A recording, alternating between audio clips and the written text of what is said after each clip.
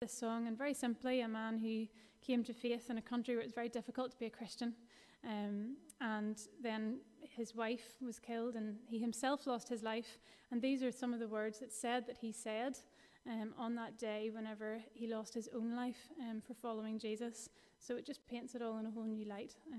Incredible words.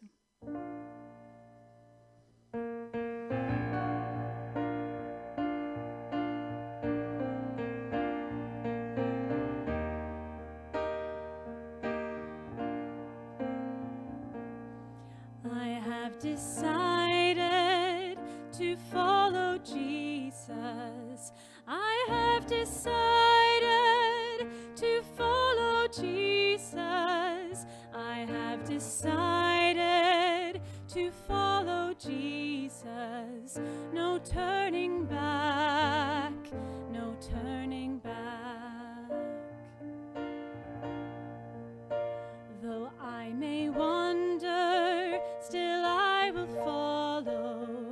Though I may wander, still I will follow. Though I may wander, still I will follow.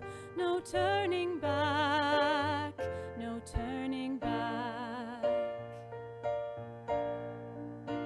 The world behind me, the cross before me. The world behind me, the cross before me. The world behind me, the cross before me. No turning back, no turning back. Though none go with me, still I will follow. Though none go with me, still I will follow. Though none go with me, still I will follow.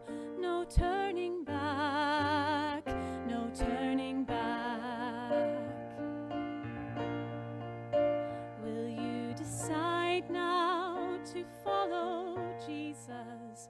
Will you decide now to follow Jesus? Will you decide now to follow Jesus? No turning back, no turning back.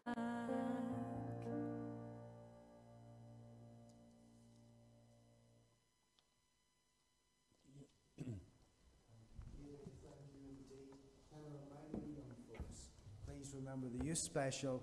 It's from Junior Youth Challenge age right up. Please remember the youth special. Thank you, Trevor. Thank you once again.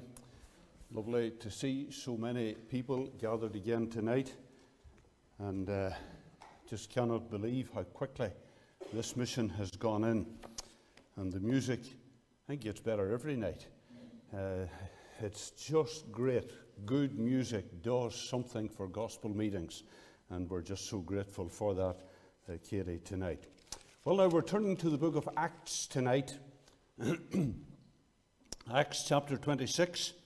Acts chapter 26. And we'll start reading at verse 19. Acts chapter 26, starting to read at verse 19. Many of you will be reasonably familiar with this passage of Scripture, I'm sure. This is Paul giving his, Apostle Paul giving his defense before King Agrippa. Whereupon, O King Agrippa, I was not disobedient unto the heavenly vision, but showed first unto them at Damascus and at Jerusalem and throughout all the coasts of Judea, and then to the Gentiles, that they should repent and turn to God and do works meet for repentance. For these causes the Jews caught me in the temple and went about to kill me.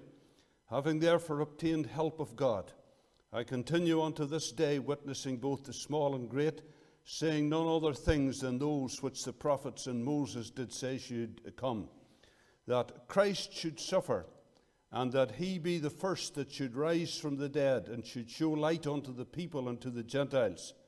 And as he thus spake for himself, Festus said with a loud voice, Paul, thou art beside thyself. Much learning doth make thee mad. But he said, I am not mad, most noble Festus, but speak forth the words of truth and soberness. For the king knoweth of these things, before whom also I speak freely. For I am persuaded that none of these things are hidden from him, and this thing was not done in a corner. King Agrippa, believest thou the prophets?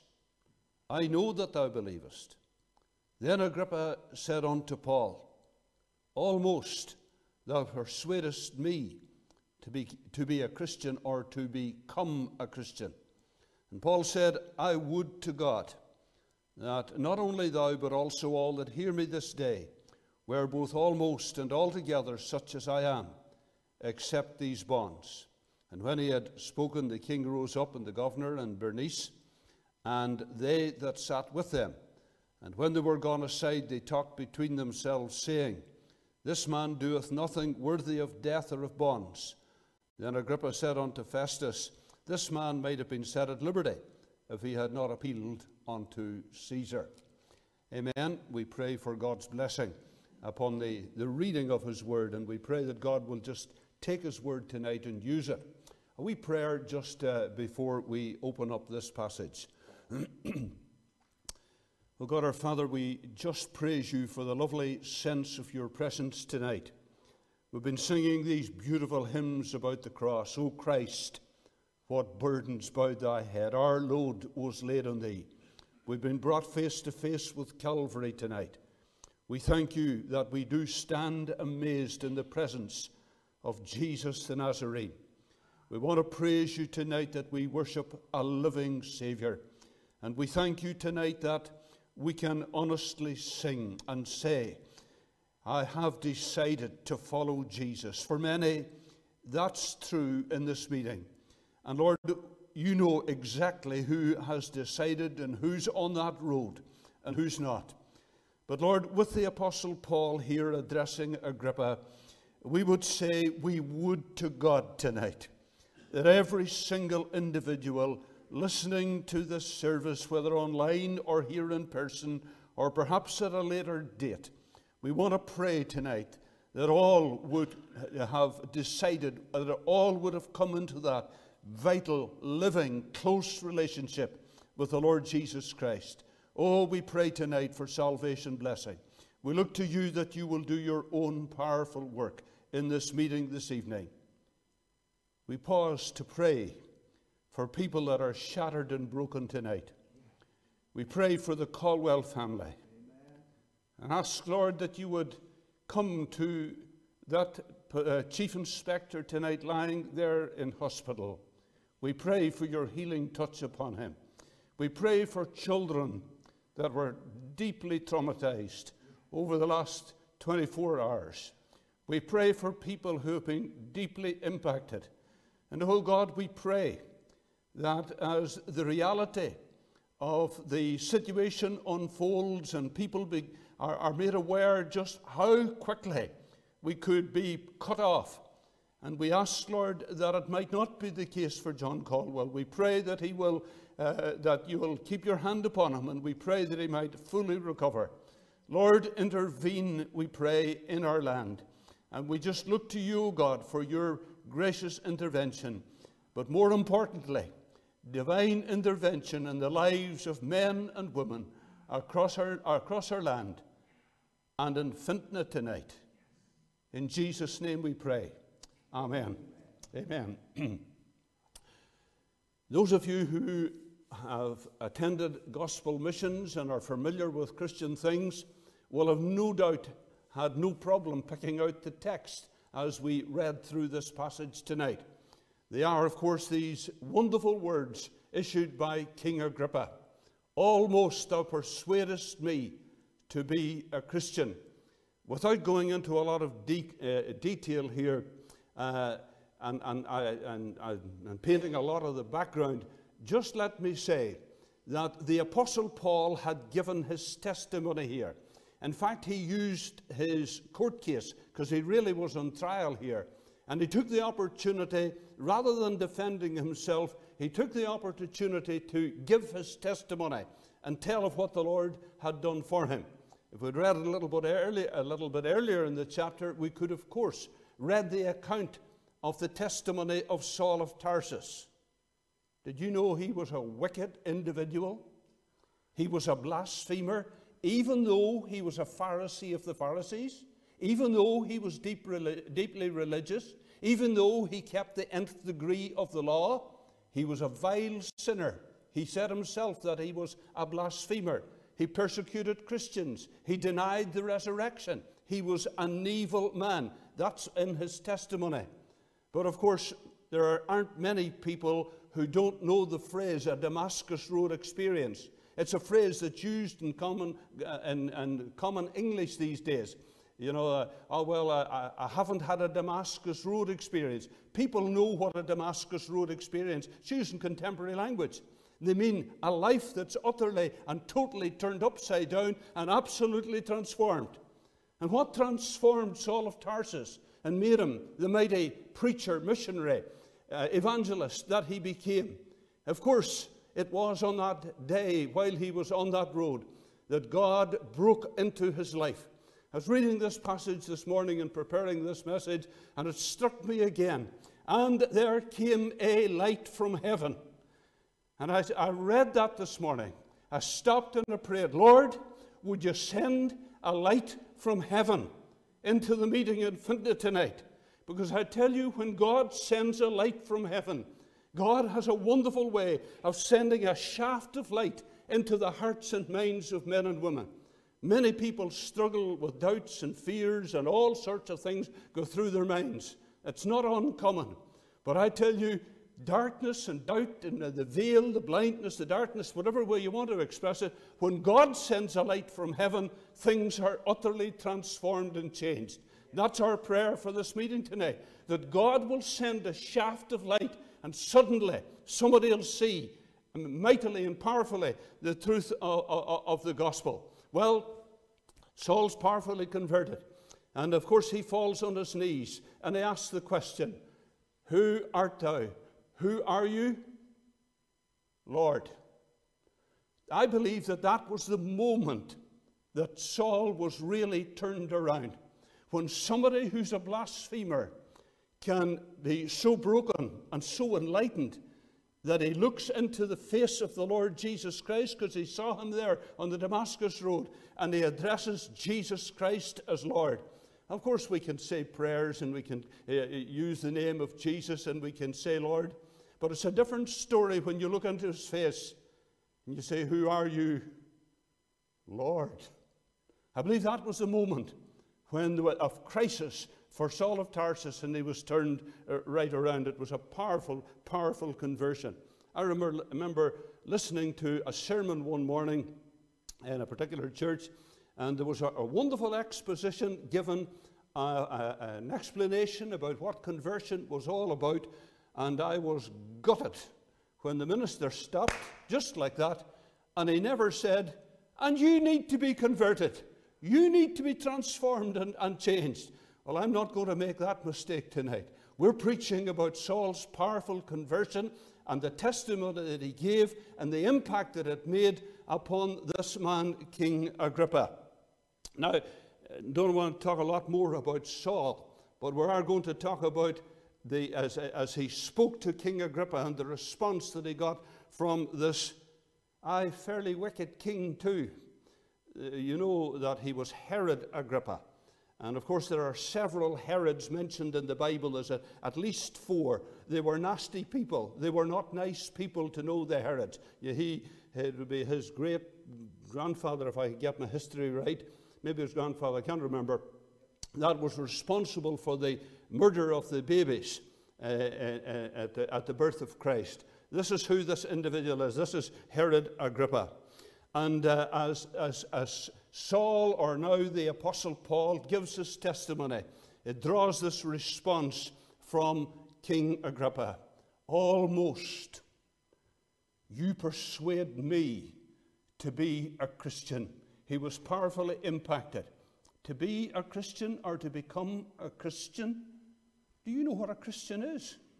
I'm amazed sometimes preaching in places, and you think, well, people know what a Christian is, but I want to spell it out tonight and be absolutely clear about what a Christian is. Some people think that it's being brought up in a Christian country, brought up in a Christian family, educated in a Christian tradition, connected with a Christian church, maybe a member or an adherent, maybe intending to be buried in a Christian manner, and that makes you a Christian.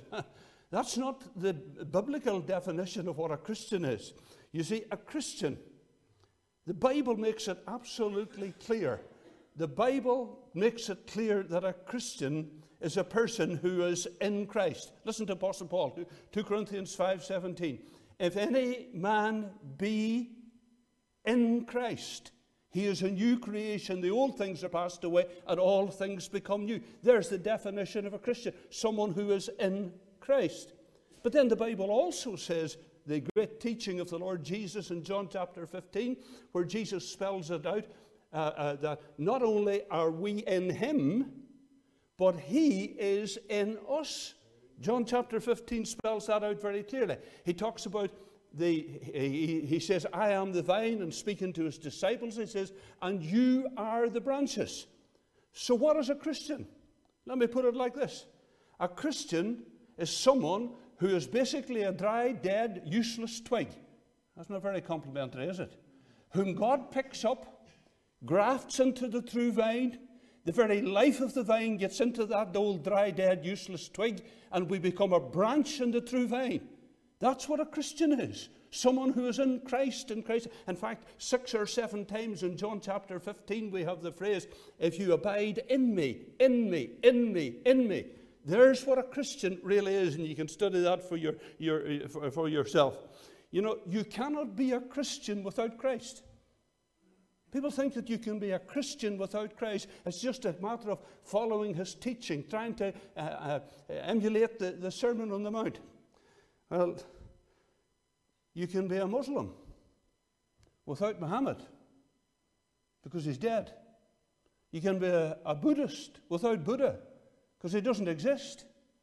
But you can't be a Christian without the person of Christ. Christ must live in you. You must live in Christ. It's the very life of the vine that makes the branch alive, and it's the life of Christ in you that makes you spiritually alive. Let's make that absolutely clear about what a Christian really is. Now, I have about 6 things here that I'm going to try and get through tonight about Agrippa's response.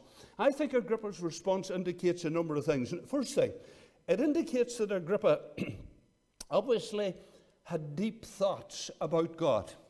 He had an understanding, or at least some understanding, of the way of salvation.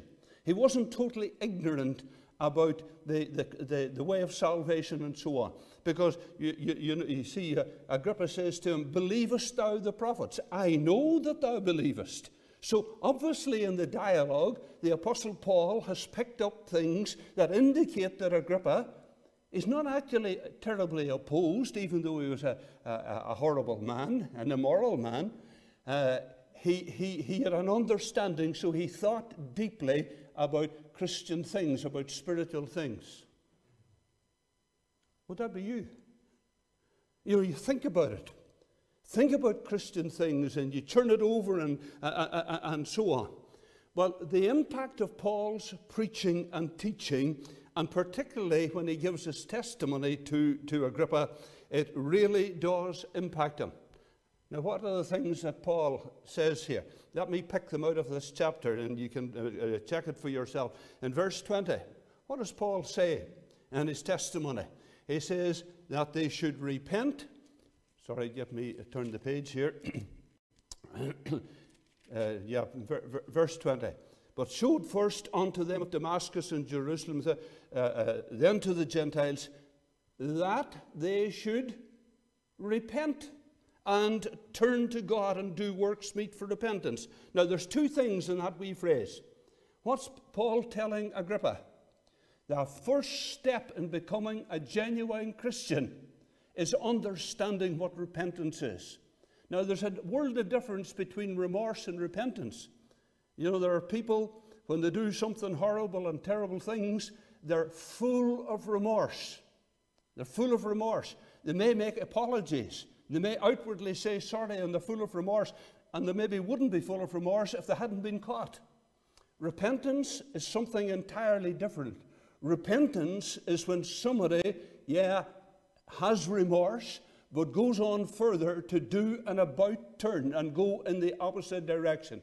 Repentance is not, it's saying, sorry, we're doing it, and it's stopping doing it again. That's what repentance is all about. It's going in the opposite direction. I want to say to you tonight that you cannot be converted without repentance. Why do I say that? Well, the Bible says, repent and be converted, that your sins may be blotted out. If there's been no repentance and confession of sin, the sins can't be blotted out. So there's no conversion without repentance. That's clear. That's what Paul preached here. Then the second thing he says, that you should do works meet for repentance. I read this in a paraphrase, and it goes like this, and I quite like it.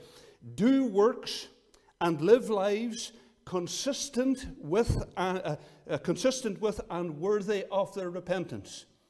What does that mean? In plain, simple language, there'll be a change of lifestyle. There'll be a complete change. You know, we cannot follow the world and live in sin and claim to have belonged to Jesus and claim to be claim that he has come into our lives. When he comes into our hearts and lives and we're in him, we receive his life, then there's a change. So there we have it. Number one, the necessity of repentance and the change of lifestyle. Then he goes on in the third place. You'll see it here in the chapter, in verse 23. Paul says that Christ should suffer. By the way, if you're giving your testimony, never miss the two core elements of the gospel. In all your witnessing, always introduce the two core elements of the gospel. What are they? Christ died for our sins according to the Scriptures. Christ was raised again from the dead according to the Scriptures. If we miss out the death and the resurrection of Christ in our preaching and our witness and talking to people, we're not bringing them the gospel. That's the two core messages of the gospel. And so these two elements of the gospel, the Apostle Paul, he makes sure that Agrippa understands it. In fact, Paul, of course, spelt it out in 1 Corinthians chapter 1 and verse 18. What did he say? The message of the cross is foolishness. Foolishness to those who are perishing. But to us who are saved, it is the power of God. The message of the cross, it's the power of God. Thank you, Katie, for singing tonight about the cross. We're never tired about the cross. If we don't sing about the cross and bring the message of the cross before people, they'll never be saved. And you'll never be saved. You'll never be saved. You'll never be in the kingdom of God. You'll never know deliverance from sin. You'll never know God's amazing power and glory in your life until there's been repentance and there's a getting hold of the message of the cross. And not only the message of the cross, but the message of the resurrection. He's alive. Up from the grave. So glad we sang that in the mission last night. Up from the grave he arose, with a mighty triumph o'er his foes. He arose a victor from the dark domain, and he lives forever with his saints to reign. See what Agrippa was getting, what Agrippa was listening to as Paul gave his testimony. Agrippa, you need to repent. Agrippa, that lifestyle that you have, if you're going to be saved, if you're going to become a Christian, that lifestyle will have to change. Agrippa, you need to embrace the truth of the cross. Agrippa, you need to understand. You need to understand that confessing Christ, that he is confessing the resurrection. What did Paul go on to say in Romans 10 and 9? If you confess with your mouth the Lord Jesus and believe in your heart that God has raised him from the dead, what will happen? You will be saved. Do we grasp it tonight? The death of Christ, the resurrection of Christ. We can't have one without the other. The death, the resurrection of Jesus Christ. Well, Agrippa, I think he was pummeled by it. I think as Paul gave his testimony, it deeply impacted this man. Well, there was not only the deep thought. Secondly, The second point here is that Agrippa demonstrated, manifested, a tenderness of heart. There was a tenderness of heart.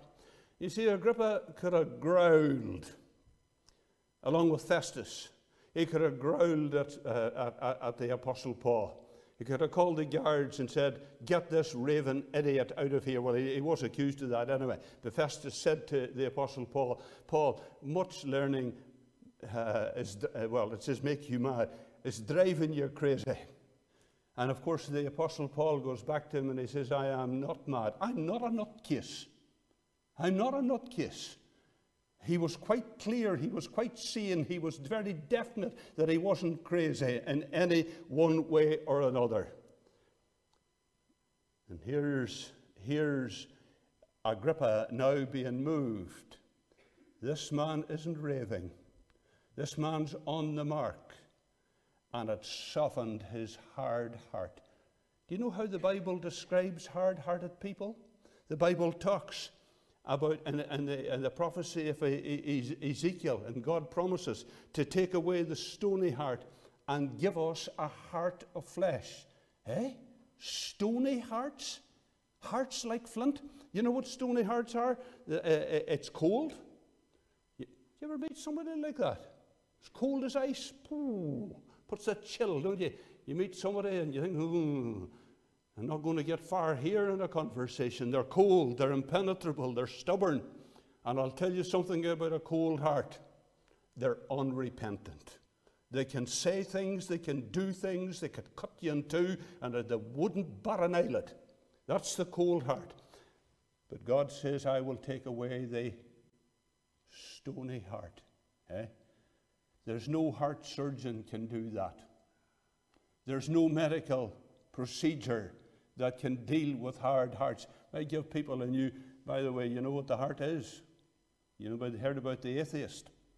You know, the preacher was standing and talking about the sinful heart and so on, and your heart needs to be changed. And he was accusing the preacher of, he shouted at him and he said, you know, your heart been sinful? He says, the heart's only a piece of muscle that pumps the blood around your body. And the quick-witted preacher very quickly went back to him. Okay, he said, you go home and tell your wife, I love you with all my pump. He got the message. You know what the heart is? It's the real you. The real you. The heart that perhaps needs to be softened up. And Agrippa's heart was, without doubt, this tough character. The Agrippas weren't known to be soft-hearted. Or the Herods, rather, weren't known to be soft-hearted. God has a wonderful way of softening hearts. We've come across people who've had hard hearts. And God has an amazing way of softening hearts. God can bring things into our lives, circumstances. I would be very careful about saying that God brings tragedies into people's lives.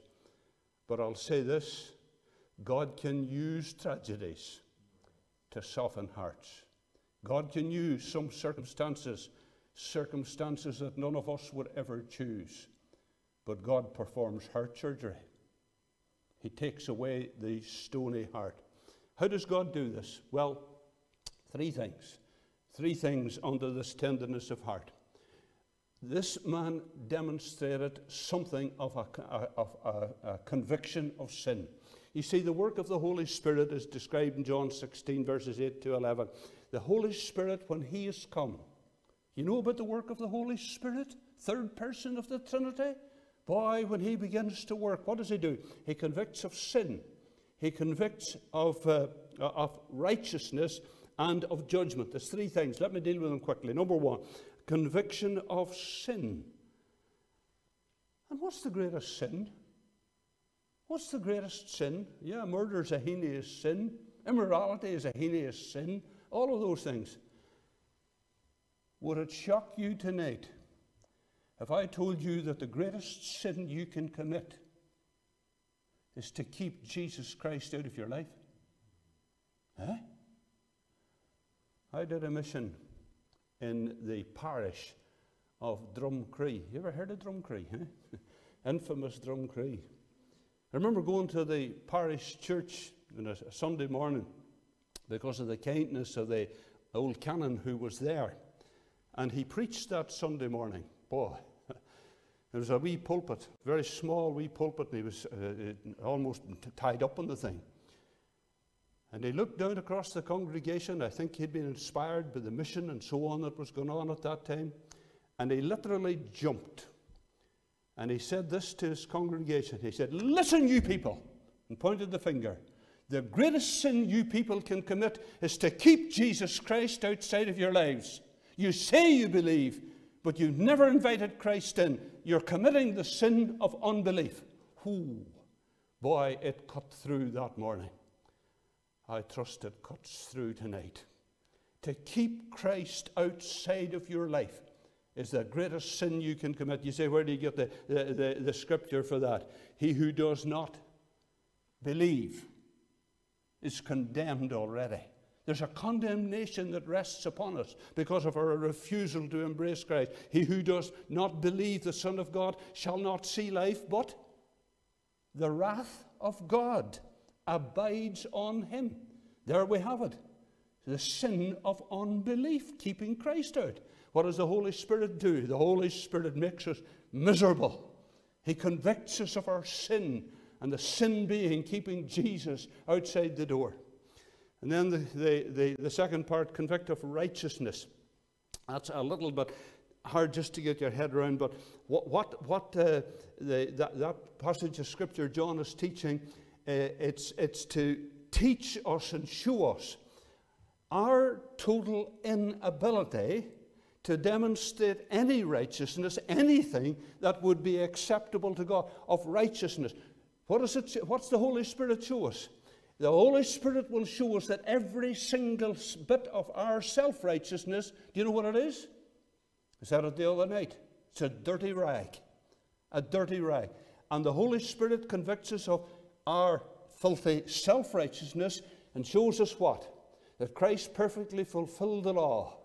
That Christ took our sin upon the cross, and he will take these dirty, filthy rags of our sin from us, and he'll cleanse us, and he'll exchange that for a beautiful robe. It's called the robe of righteousness. You know about the story of the prodigal when he came home? You know what the father, the broken-hearted father, instead of thrashing the boy, what did he do? He sent his servant, "Go and bring the best robe and put it on him." I tell you, that moves my heart every time I read it. Bring the best robe and put it on him. And those of us tonight that have walked away from God, turned our backs on God and kept Christ out, here's the message, the sweet, sweet message of the gospel. He'll take your dirty rags and he'll give you that beautiful robe of righteousness. The Spirit of God shows us that, of sin, of righteousness, and of judgment. What's that? The Spirit of God shows us, and it was happening to Agrippa, that there's a day of judgment coming. It is appointed, he is appointed unto man once to die, and after death the judgment. And of course, it's by that man whom he has appointed, Jesus Christ, the judge. Listen, there's a day of judgment coming. We'll have to stand. Well, if we're unconverted, if we're unsaved, and we die without Christ, we'll face the judgment, a dreadful judgment, and hear him say to us, "Depart from me, I never knew you," and we'll be banished and lost forever. Well, I'm going to move on from that because my time's going to beat me altogether tonight.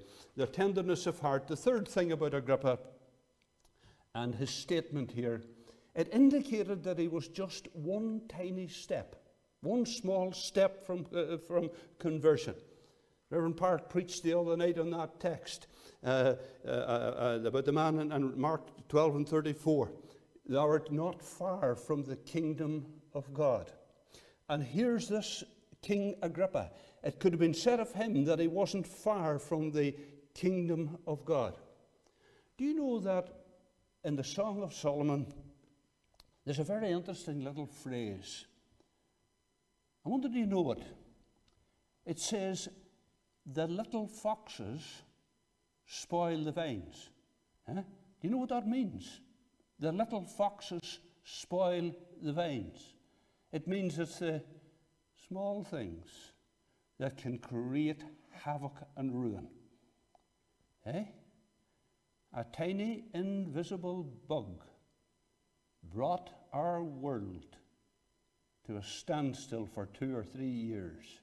It's called COVID-19. The little things.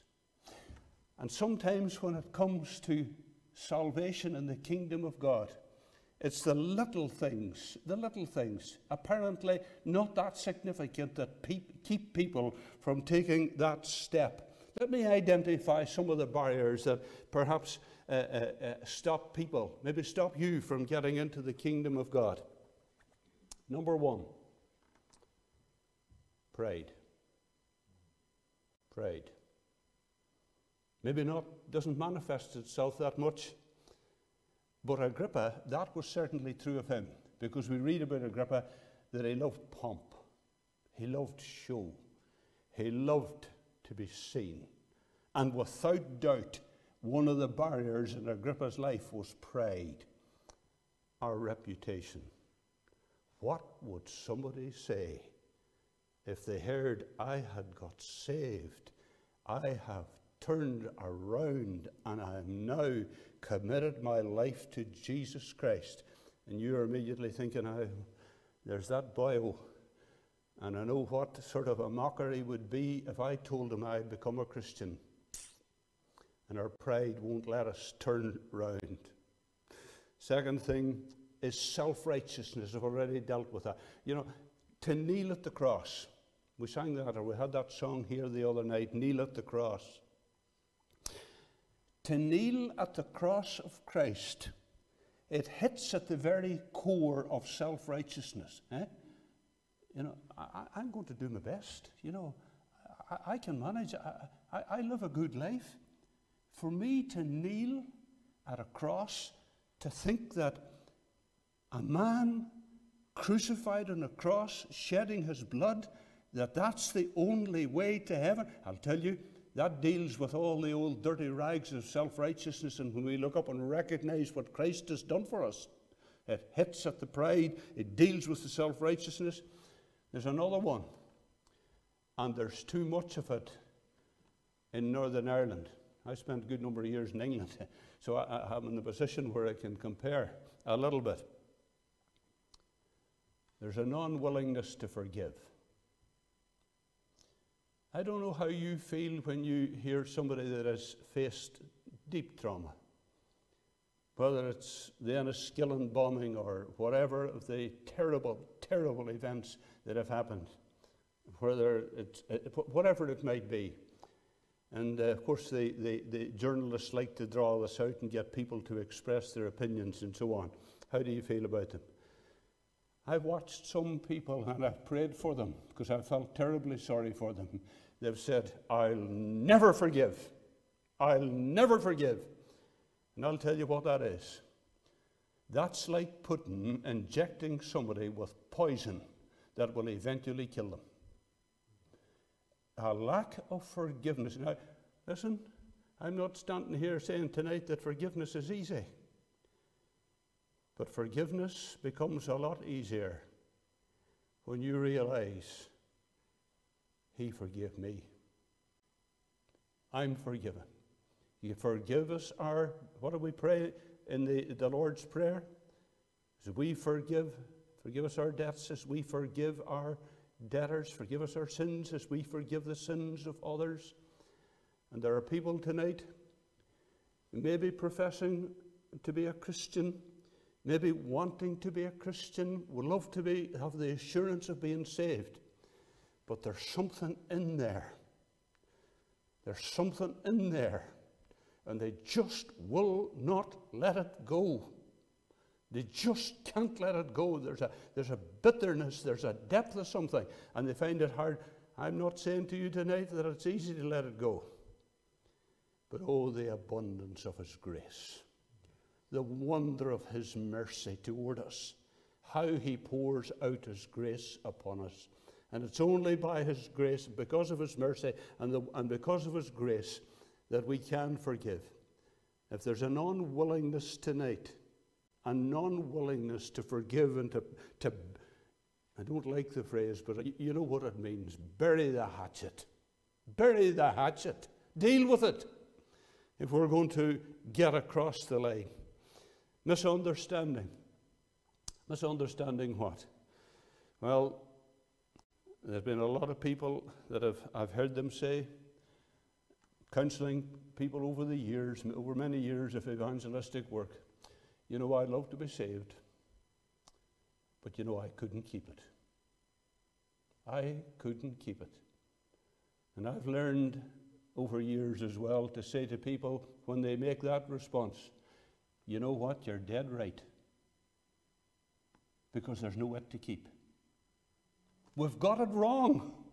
Totally wrong. I couldn't keep it. What's the it? God's mighty saving grace. We don't keep it. God keeps us. Eh? I love Romans 1:16. I'm not ashamed of the gospel of Christ, for it is the power of God unto salvation. And we say we couldn't keep it. Salvation, it's the power of God. It's not you that keeps it. Oh, the wonder of it. Peter uses the phrase, kept by the power of God. You'll have no problem. You'll have no problem following the Lord. You'll have no problem walking with God as you yield yourself to Him and surrender to Him. You'll have a problem if you don't yield, because you'll have nothing to keep. But I tell you, when you yield to Him, He does the keeping. He'll take you through the trials and the difficulties. He'll put you on the road, and He'll keep you on the road and give you grace to walk with Him. Misunderstanding, couldn't keep it. And then there's another lie that's particularly popular that the devil pumps out. God will spoil your life. That is a lie from the pit. God will spoil your life. You know what the devil does? He contradicts what Jesus says. Jesus says, I've come to bring you life and to give it to you more abundantly. More abundantly. I read on social media or on some website or something today, flicking through the news, and there was an account of a lassie that was buried there recently in Belfast, a drug addict. Crown Jesus Ministries and some other people as well had tried to help her. She had been helping drug addicts. She herself became a drug addict. And she tragically died out of that drug addiction. Hey? Jesus said, I have come that you might have life. Listen, it's a lie from the devil. Well, there's other stuff here. Here's the one that probably keeps many back. It's fear of what others would say. I've touched on that already. But again, the scripture says the fear of man, the fear of somebody, what they'll say, it brings a snare. You know what a snare is? We're not allowed to use snares now, are we? Can't snare a rabbit anymore. And you know what a snare is? I better not tell you how to make one. You think, I don't really know how to make a snare, but I've seen one. The wire is put in a certain way that when the rabbit gets its foot into it, as soon as it gives a pull, the wire tightens. Okay? And it trips them up. It halts their progress. The fear of man brings a snare. The fear of what people would say if you become a Christian, it'll just paralyze you. It'll just bring you right down and you'll stop dead in your tracks. Number 7, and I'm nearly through, involvement, a wrong relationship. Involvement in whatever, and there's a wrong relationship. It doesn't tell us here about Bernice. We would sort of assume that Bernice in this passage of scripture here was Agrippa's wife. She was a female. But she wasn't his wife. Now, I hadn't time today to research it any further, but I think she may have been his niece, but he was living with her. He was in an immoral relationship.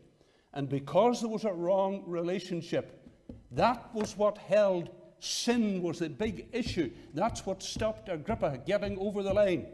Oh, he said almost. You know, he had all the bits and pieces in place. His heart had been softened. He knew what he needed to do. It got light. Understanding had come to him. But sin is the big barrier. Repentance must take place. Very quickly, moving on from the tiny steps to the tragedy of almost. Bunyan in Pilgrim's Progress, it's not long since I dipped into it. I can't say I ever read it fully. But he sees in that allegory, that story, that even from the very gate of heaven, there was a way down to hell. To be at the very gate, to be just almost there, there was a way all the way back and down to hell itself. The tragedy of almost.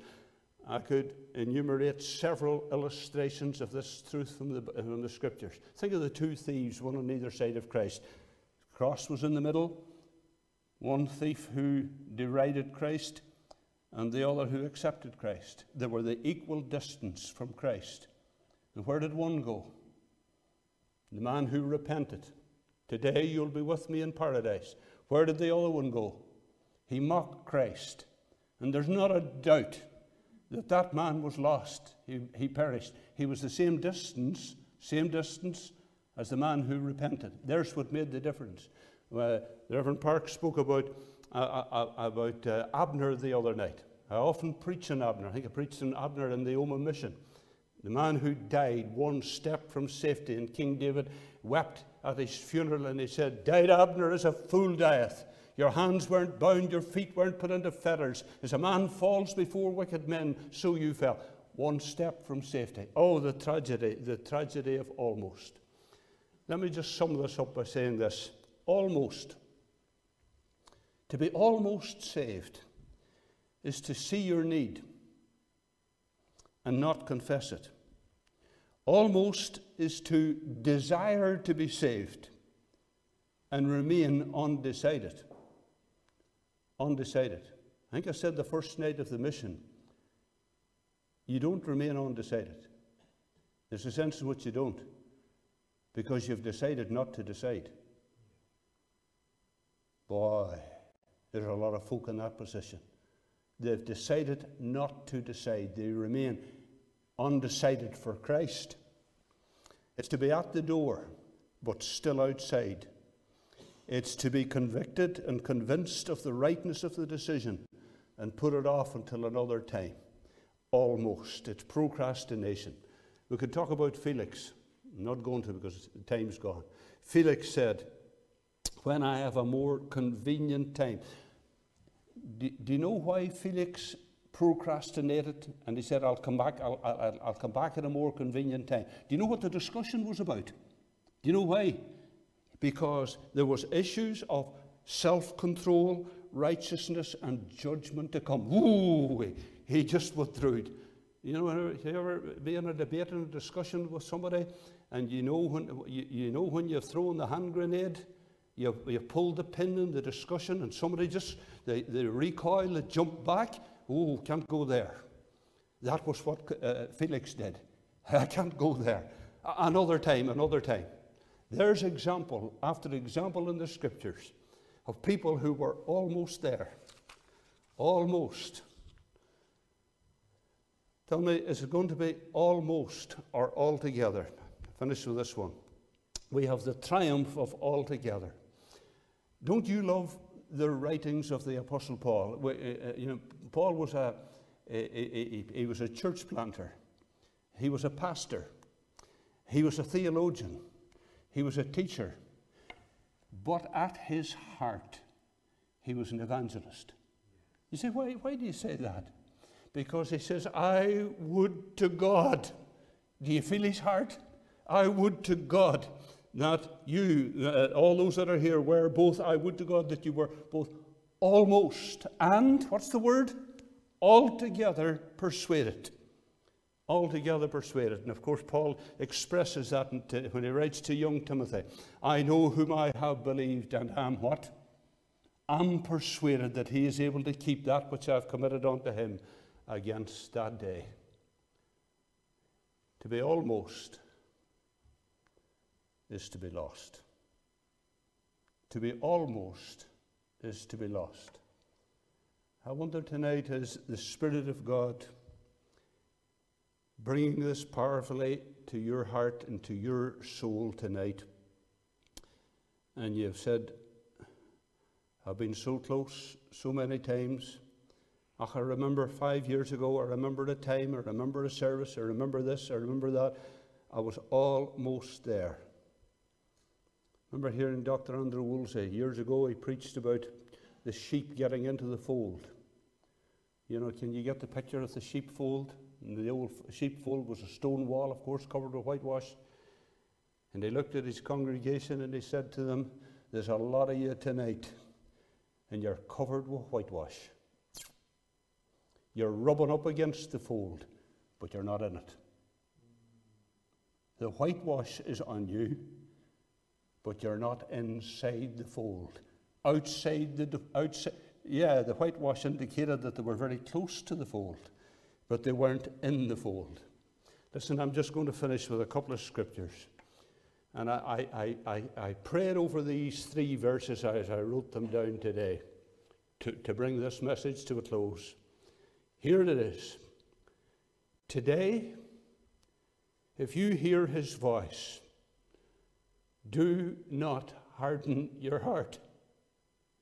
If you hear his voice, do not harden your heart. I'm reading about the children of Israel, the rebellion. They could not enter in because of what? Unbelief. There's the big sin, unbelief. The other scriptures were these: seek ye the Lord while he may be found. This is a day of opportunity. This is the time. Jeremiah 29:13, you shall seek me and find me when you search. Search. Seek, search, and the last scripture is strive. Are you with me? Seek the Lord while he may be found. Search for him with all your heart. Strive to enter in. You're at the gate. Shake the whitewash off. Don't let it distract you. Get inside the gate into the family and fold of God. Almost. The hymn says, I suspect our brother Mel sing it now. Almost is but to fail. Almost is to be lost. Seek, search, strive to enter in. We pray. Lord, we pray that you will graciously apply your word by your Holy Spirit. Lord, send light. Bring release. Do your work in hearts tonight. Lord, we plead, like the apostle said, I would to God. Lord, that's our prayer tonight. We would to God. And men and women would be saved. Granted, we pray for Jesus' sake. Amen. Thank you for listening to this mission message. It may be that this message has deeply challenged your heart concerning your need of the Saviour, the Lord Jesus Christ. If that is so, please contact us for help and prayer and literature using the information that will now appear on the screen. It'll be our privilege to help you in any way that we possibly can. God bless you. Your friend in Christ's service, Pastor Paul Johnston of Fintona Independent Methodist Church.